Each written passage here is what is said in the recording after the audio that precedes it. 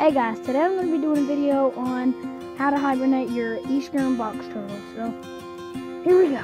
So, all I did first was I dug a big hole and then put insulation all around it, inside and everything, and then I covered the insulation with dirt, and then I put dirt around the thing and then grass, and then I put this roof on, and that's basically all it took to build him a hibernation cage. It's very warm there. It's not cold like it is out here.